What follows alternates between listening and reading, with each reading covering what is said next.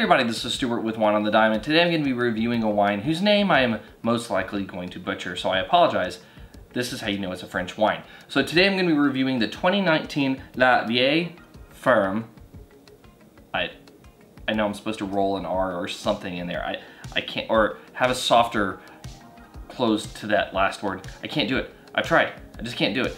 It is 13% alcohol by volume, paid $8 for it at my local store. Now this is a Vin de France, which is the lowest classification within the French classification system for wines, because the wine can literally come from anywhere in France. There's not a specific area. Now, with that being said, screw top plus one, that doesn't mean it's a bad wine. One of the things I really enjoy about their rosé is, for an $8 rosé, it basically beats the pants off of anything else around it. So if you ever get a chance to try their rosé, definitely get it. As a matter of fact, I have a work wife that is super picky about her rosés, and that is her favorite bargain rosé. The next rosé she drinks after that is like a Texas rosé that's like $30 a bottle. So that goes to tell you, even picky people can enjoy a Vin de France. However, let's get into the analytics of this wine. So from a color standpoint, you are light ruby, no artifacts, no cloudiness. Actually, you know what? After looking at it, based upon what I'm seeing on the side structure of the wine on the glass, I'm gonna say medium. I'm gonna change it to medium, not pale. On the nose, so first thing I'm in there is raspberry, a little bit of cranberry, a little bit of black cherry. Something very specific about this wine.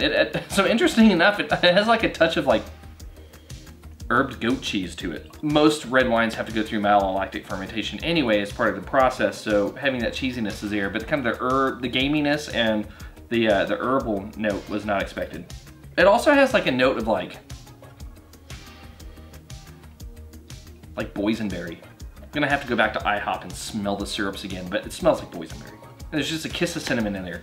But how does it taste? Medium body, medium alcohol, medium tannins. Everything about this wine is pretty medium. Okay, skipping ahead now, medium finish. Medium plus acid though, medium plus acid. I mean, overall, it's a table wine. It's a wine that can pretty much pair with just a generic French meal. Generic French meal that wants a red wine, this could go with it. Now, I'm not saying specific things. I'm not talking about like roasted boar, and though I probably could stand up a little bit with that. It just doesn't have the smoky notes to help carry it with it, or probably the tannins.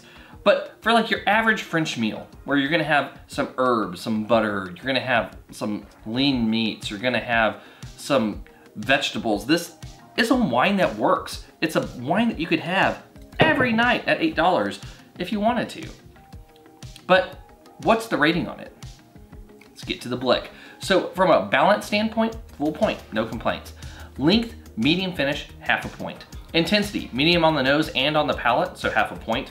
And in terms of complexity, I'm getting a good amount of kind of these red fruit notes that are in there, but I'm not getting too much secondary other than like that touch of herbs and that kiss of cinnamon. But you still earned half a point. So in the end, I'm gonna give you good. And the reason why is, I feel like if this had more body and more tannin, so it could stand up to a little bit more, then I feel like this would be a very good wine. However, if you want a wine that you can open and have as a solo drinker, a red wine that you can open and have as a solo drinker without having to do a lot to it, this is ready.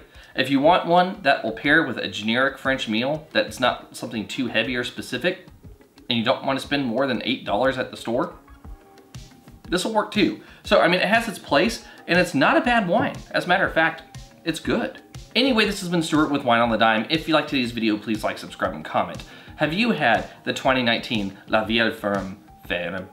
I can't pronounce French. You all know this. This is why you make fun of me about it in the comment section. If you have, let me know in the comments below, and I'll see you all again soon with another episode from Wine on the Dime. Now I need to go load up a translation.